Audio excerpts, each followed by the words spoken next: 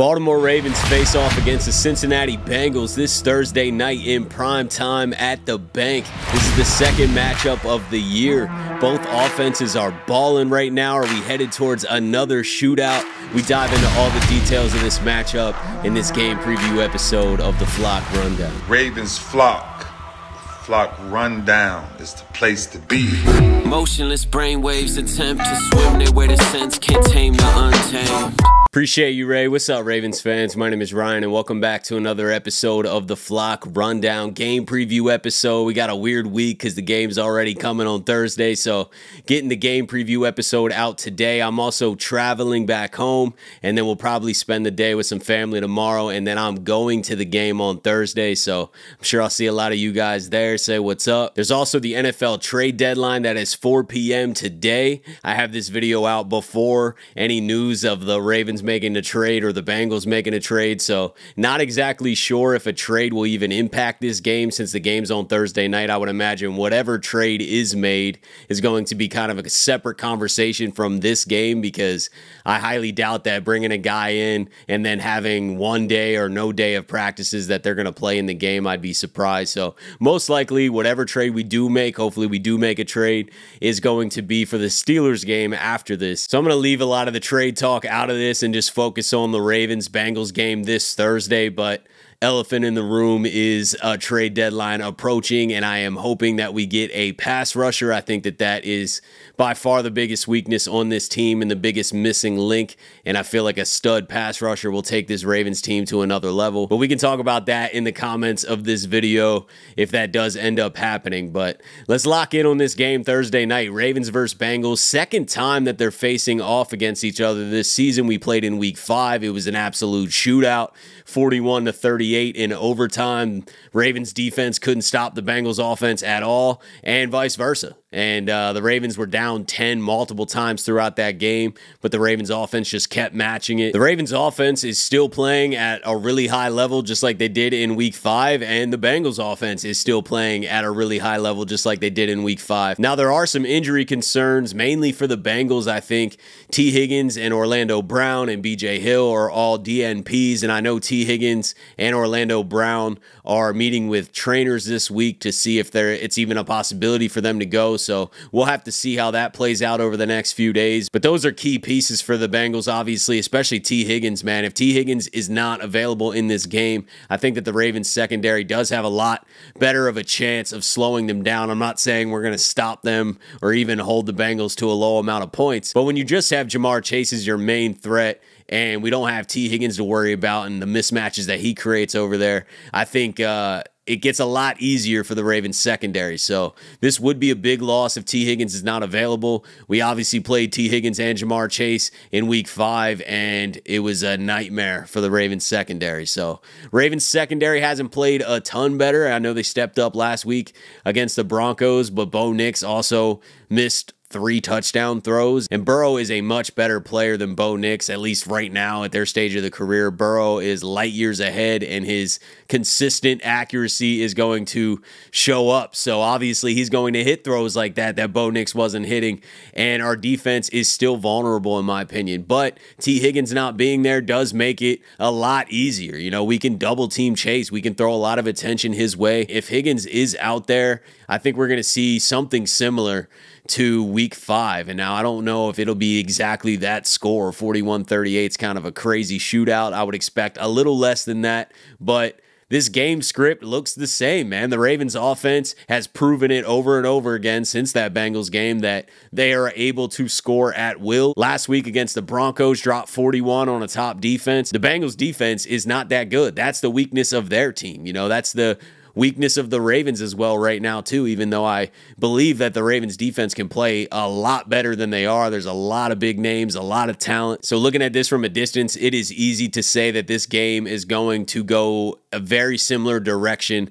but I think the biggest variable in this game is that both teams are seeing the other team for the second time, and that always leads to a little bit of a better game plan. Now, obviously, you need to have answers, and you need to be able to counter some of those challenges that the other team's going to bring you, but it's not many surprises when we just played each other in week 5. You know, they saw our offense, we saw their offense at the highest level, really. You know, both offenses had an incredible day, so there's a lot of film there for them to go study and attack and have some different answers in this game. And I think naturally that's going to lead to a little less points scored. I'm not saying it's going to be a low-scoring game. I do not think that. We'll get in the score prediction at the end. I think it's still going to be a higher-scoring game. I just don't think it's going to be 41-38. I think both defenses can step up a little bit. If anything, I do trust the Ravens defense at home in prime time. It's a purple out. Everyone's wearing purple. We're debuting the new purple helmets. I know the Bengals are going to be ready too. You know, they don't have a great record. They're fighting for playoff position. They're fighting for a chance in this AFC North.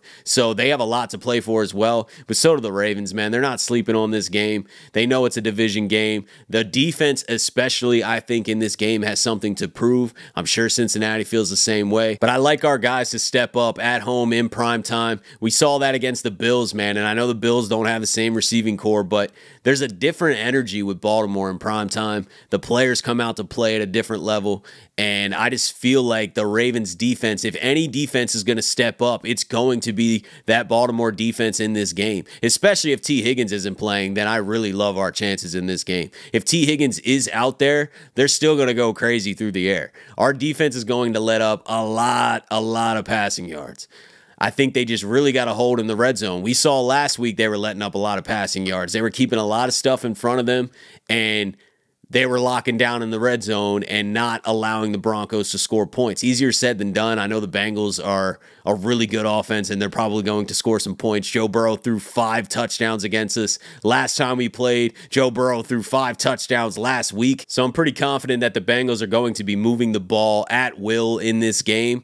But does that lead to touchdowns? I think that's the defense's biggest job in this game for the Ravens, is just hold up in the red zone, man. Force some field goals. And the Ravens offense should continue to roll. I don't see that changing in this game. We put up 41 on this defense last time. And if anything, we got better, man. We added Deontay Johnson, who I think will be involved much more in this game plan. He's kind of an X factor for this game because we really haven't seen him. He did not play much in the Broncos game, which I'm not surprised. That was his first week he got here. He only had a few practices. Lamar wasn't even at most of those practices.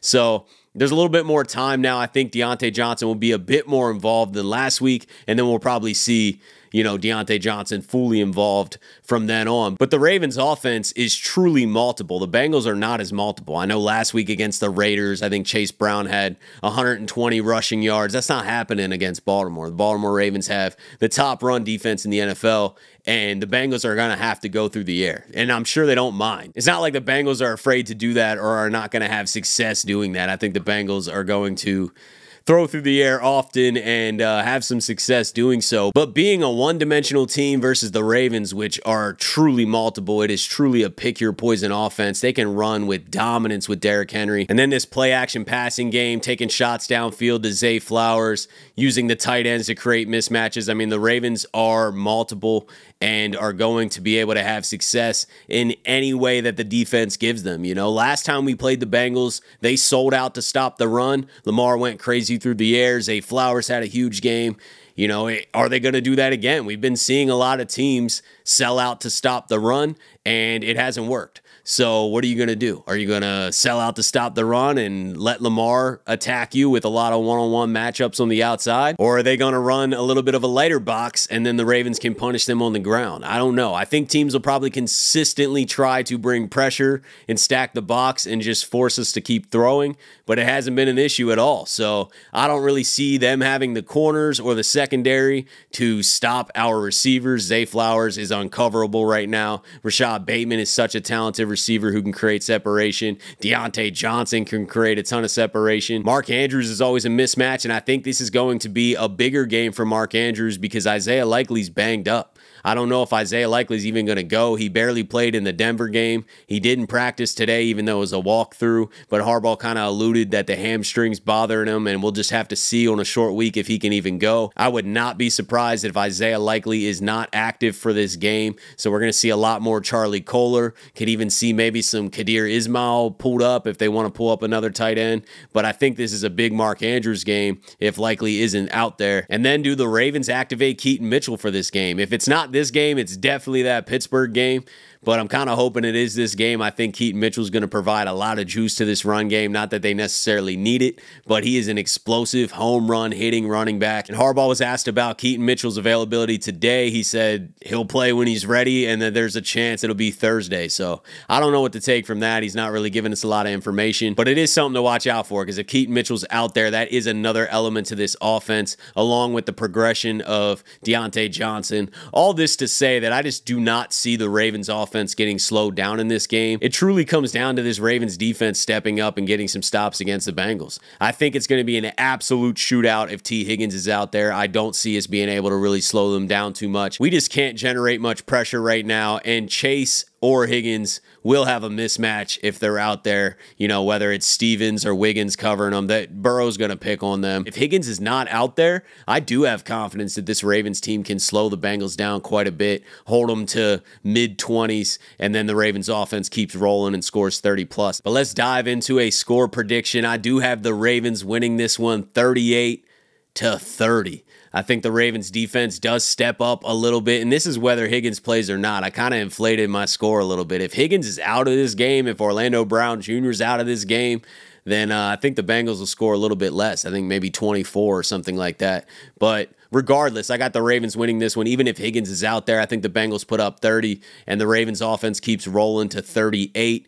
At home in prime time, man, and I can't pick against my team when I'm going to the game. You know, I can't wait. Debuting the new purple helmets, the all-purple uniforms from head to toe, man. It's going to be an electric atmosphere Thursday night, prime time at the bank. But let me know what your score predictions are, your general predictions about the game. Give me some bold predictions. How do you see this game playing out? It is always interesting the second time facing a team. I won't be able to have a trade video out today because I'm traveling, so drop in the comments and we'll have a big discussion about who we get or who we don't get or whatever's going on and how this impacts this game if that player is playing. I don't expect anyone we trade for to play in this Thursday night game, but if that is happening, then obviously that could change things. But I am pumped for the trade deadline, man. We need to add a pass rusher, so that's what I'm rooting for. And I appreciate you guys, as always, for tuning in to another episode of the Flock Rundown. Have a beautiful rest of your day. Go Ravens, and I'll let the greatest linebacker in the history of the game take us out. Ravens Flock.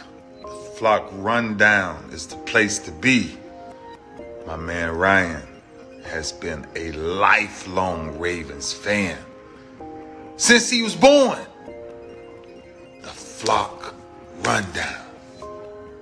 Nothing gets better than waking up and wondering how high we can fly. Tune in. Motionless brainwaves attempt to swim their way to sense, can't tame the untamed.